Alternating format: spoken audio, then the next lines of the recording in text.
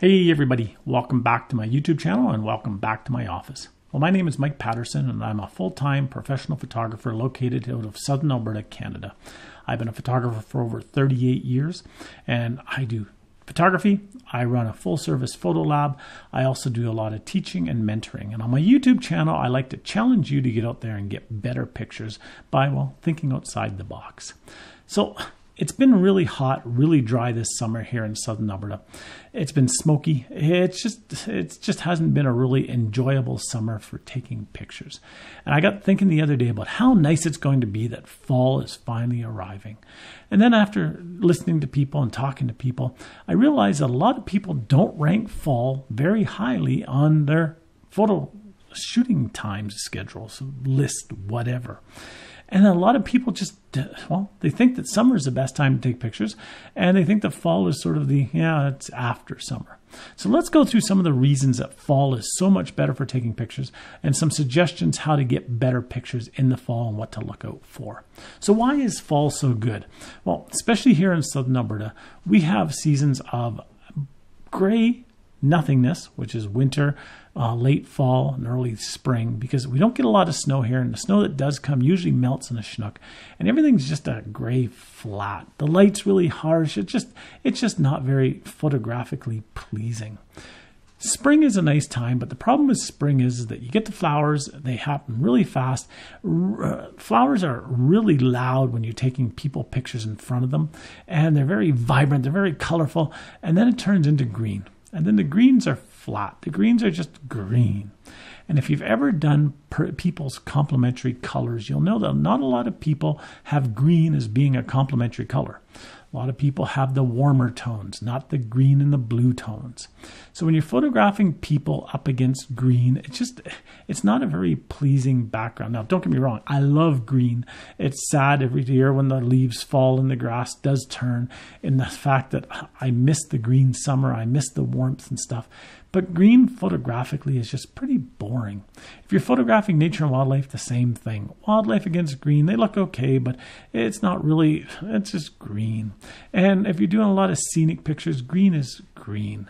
And if it's just flat green, it's flat green. Whereas when you get into the fall, the colors start to change. Your greens come different shades. You get light greens, you get dark greens. You get some yellows, some oranges, you get some reds mixed into it.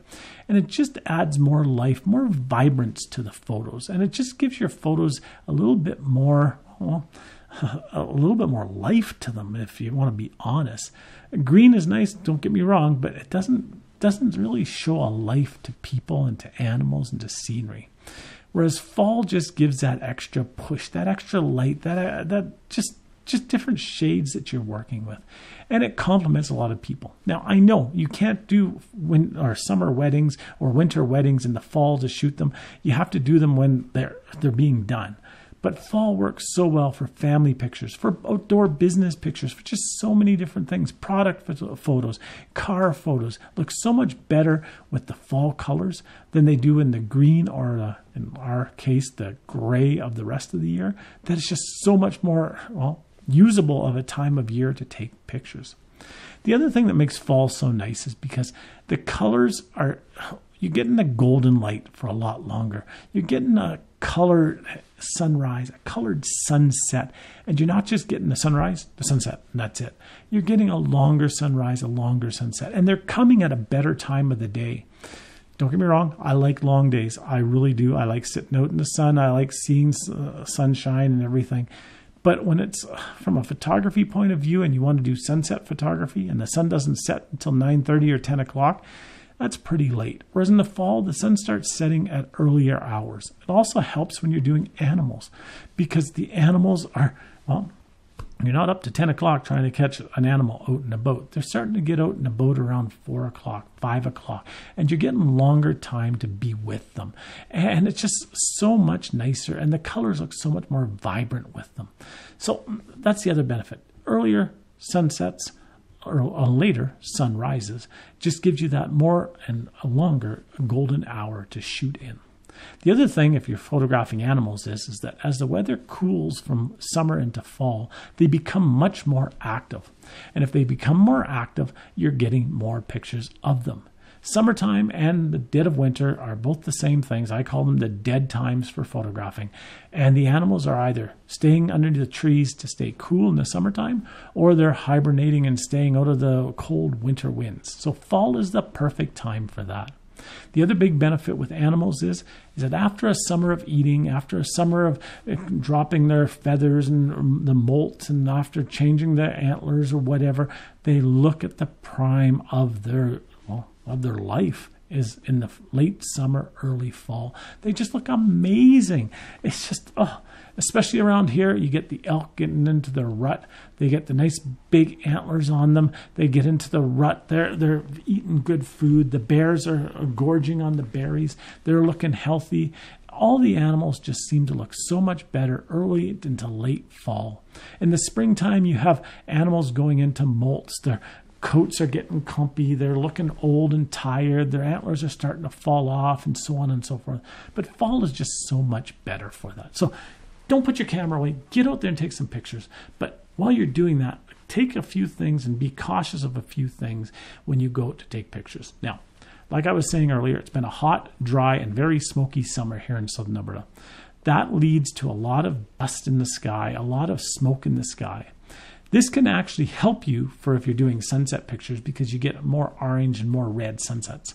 But the biggest issue is if you're using long lenses, you start to get a cloudiness to the lens if you're shooting over a long distance, because there's so much dust, there's so much smoke in the air. Even if it's not really noticeable to you, it can be picked up with the camera. So be very cautious when you're doing that.